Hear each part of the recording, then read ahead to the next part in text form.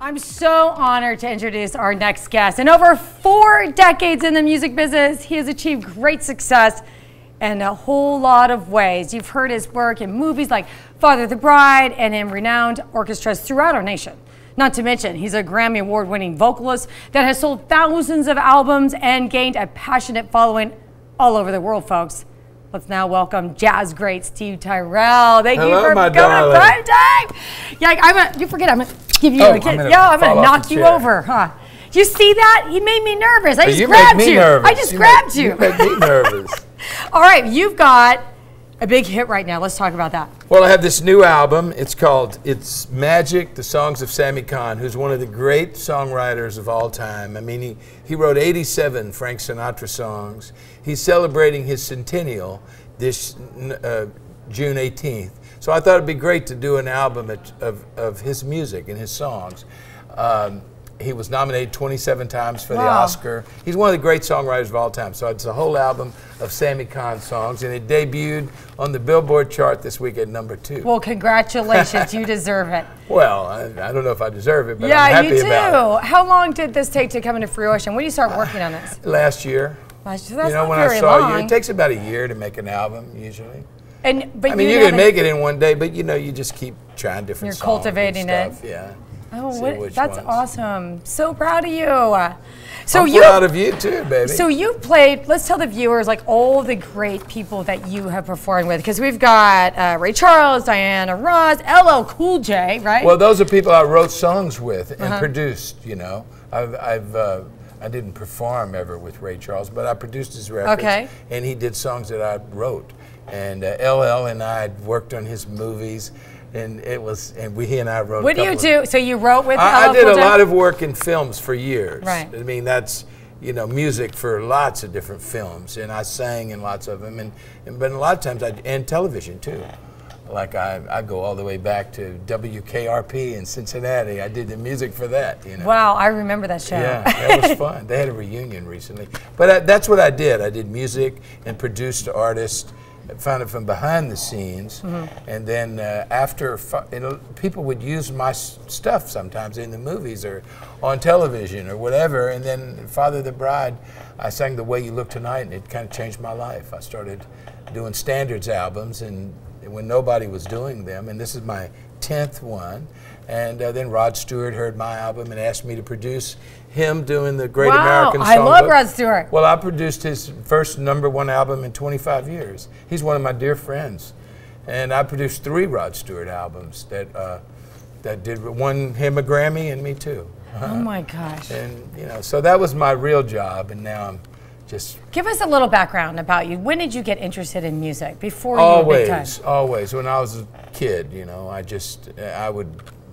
I wanted to be a drummer, so I used to love the way a coat hanger made a hi-hat sound like tss, tss, tss, tss, and I used to I bet you drove your mother crazy. I did. I used to beat in the back of the car on that thing, and I just always loved music, and I always was interested in it. I've never done anything else and probably couldn't, I bet you broke a lot of hearts with that, with your music and your sultry voice, right? Oh, I don't know about that. You're the heart I want, baby.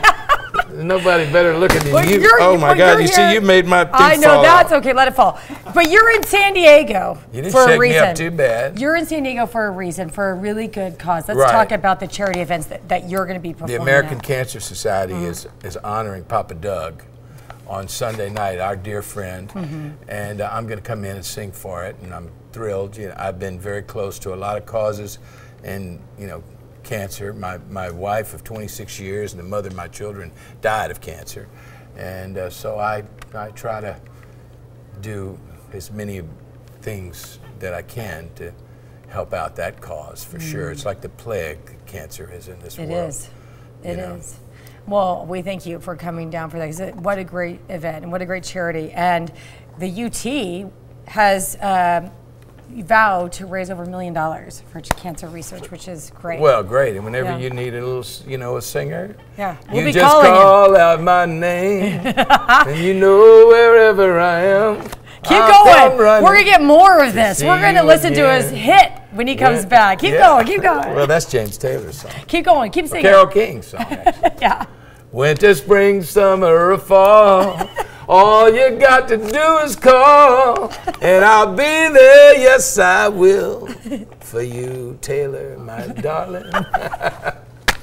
We'll be right back. You got a friend. Hey, welcome back. We're here with jazz great Steve Tyrell talking about his latest hit.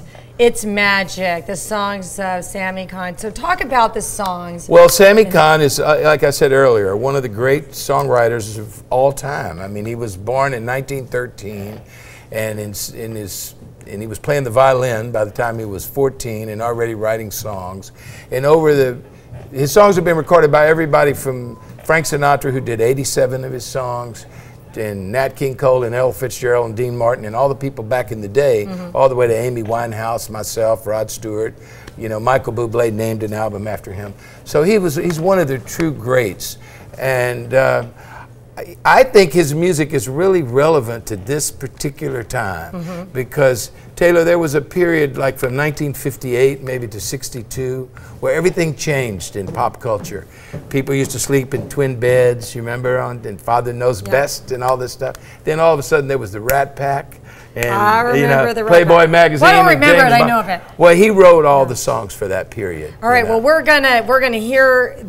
You're gonna perform some of the songs when we come back. And we're gonna be right back. Okay. You're gonna perform some of the songs from your latest album. It's Magic. What is your favorite song? Well, it's hard to say. I mean, Come Fly With Me, Kick in the Head. There's so many great ones. There's, like I said, what's your favorite kid? I don't have a favorite kid. Well, I don't have a favorite. No, I wouldn't have 13 on there if I had only okay, liked but one. you're picking Fly Away With Me. Why? Well, the reason Sammy Cahn was nominated 27 times for his work writing for film. And this is a song that a blue-eyed guy from New Jersey, you may have heard of him, Frank something. He ate spaghetti. That guy. Anyway, this is a song from a movie with the same name. Oh, shall we perform it, or you'll perform it? I would. If Take it away. If I can look at you while I'm doing it.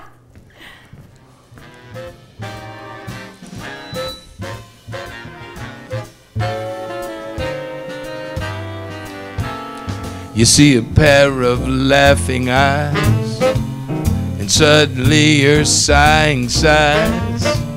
You think there's nothing wrong, you string along, boy, then snap. Those eyes, those sighs, they're part of the tender trap. You're hand in hand beneath the trees, and soon there's music in the breeze.